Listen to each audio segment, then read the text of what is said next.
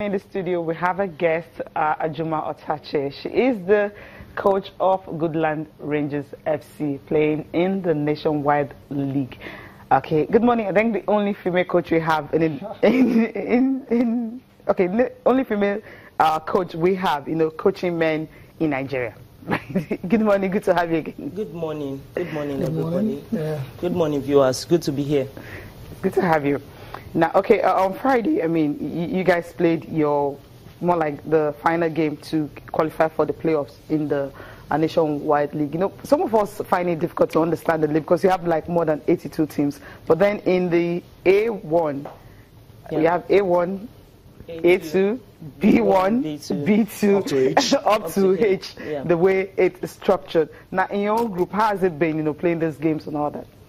I would say it has been a fantastic season for Goodland Rangers FC.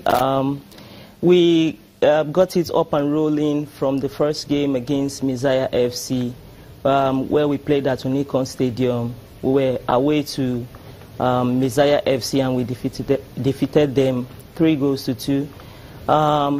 The league in the Nationwide League is actually a very tedious one, because there are so many teams, over 160 teams altogether in the Nationwide League. Yeah, and I think the guys, Shola Ogunowo and his crew, they are really doing a good job, because the league is well organized, well structured.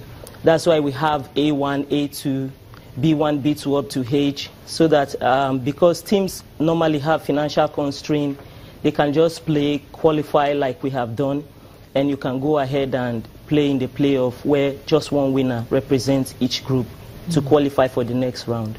Okay. Cecilia, the last time she was on the show, that's a few months ago now, and you told us that clearly that your main objective was to actually gain promotion. How close are you to achieving that target?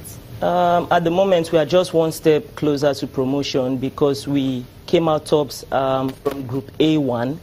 And we are just waiting for the winner in Group A2 to play in the playoffs. Then just one team will qualify to represent the Group A in the Nationwide League 1.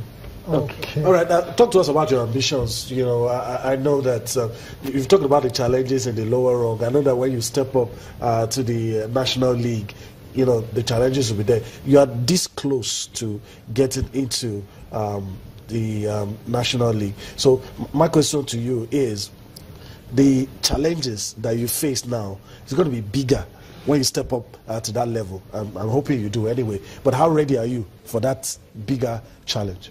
I think because we have climbed up the ladder from one stage to another, we know what is actually in front of us. Having played in the Eco League, the playoffs to Division 3, we know at every level you just need to step up your game. You need different apparatus to carry out or execute at different levels. At our own level, at least, the way we trained last year is not the way we trained this year. We've been able to improve on the number of days we have for training.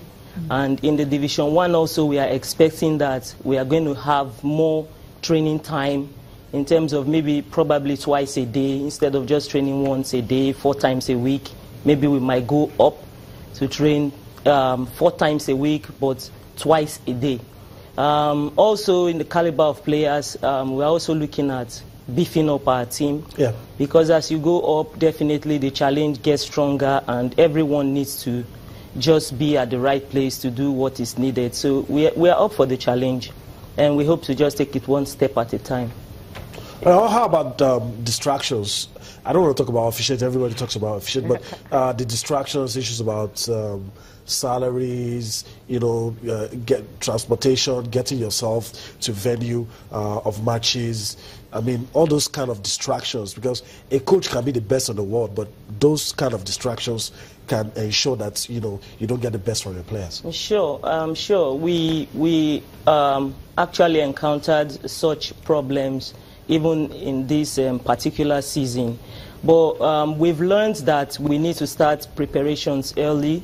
So we are looking at putting up a proposal to corporate organizations, individuals, drawing up everybody to come up on board and support the team. At the moment, we are actually looking at selling shares in Goodland Rangers, so everyone is invited. You can come up and buy shares in the club. It's a viable project because the team is really doing well, I must confess. And we are hoping that we'll get all the resources that we need from 2017 so that we plan ahead. We don't just wait till we get to 2018, then we start having such challenges, because we know that definitely traveling home and away is not going to be like this year that we are just in Lagos. All teams were in Lagos, fortunately for us, so we're able to execute the project without really struggling. But we know the tasks ahead, and we are going to do all it takes. Our management are solidly behind us, and individuals too who have interest in the club are also putting in the cash where their mouth is. All right.